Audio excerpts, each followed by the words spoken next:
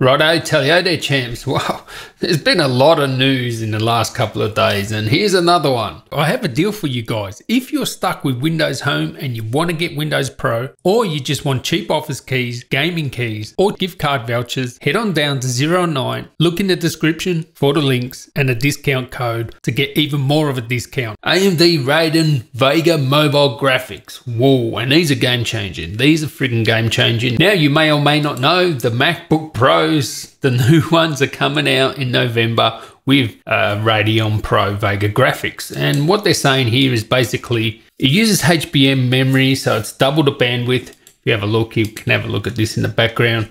Doubles the memory bandwidth, so compared to, say, the NVIDIA cards, you're going to have much more memory bandwidth, and that allows it to use less power with this HBM memory as well. So that enables you to actually use more power for the GPU itself. Now, if these are going in the Macs, when you consider that the Macs, I think the Radeon Pro 560 uses 35 watt TDP. Now, that graphics card is about roughly a bit below a GTX 1050. Now, I want to know, would you like these in your XPS 15, your ZenBook Pro, your Lenovo Extreme, your Razer? Now, I don't think they will come out in those products just because I think there's probably some contracting with NVIDIA and stuff like that and just probably squash all this, but the Macs will get it for sure. But would you like it in your XPS 15 or whatever, any 15-inch laptop? Would you like Radeon Pro graphics? If, by the calculations Apple are making, and here you can see here, we'll just zoom in on this.